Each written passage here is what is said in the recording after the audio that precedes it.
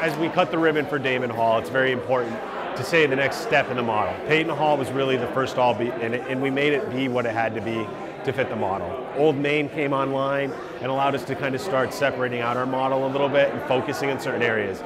Damon now completes that as the Advanced Manufacturing Incubator. And what's really cool about Damon, what's cool about the ribbon is those names on the ribbon are students that LC Drives has hired to stay in the area.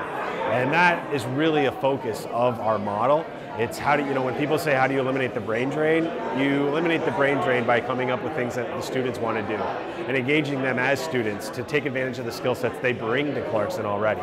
So to us, that's one of the proudest moments, is to see a long ribbon of 15 names knowing those are people that are staying in the area that otherwise might not have. I see cutting the ribbon in Damon Hall, I see that as the beginning of further development. The formula of economic development around universities is actually a global phenomenon.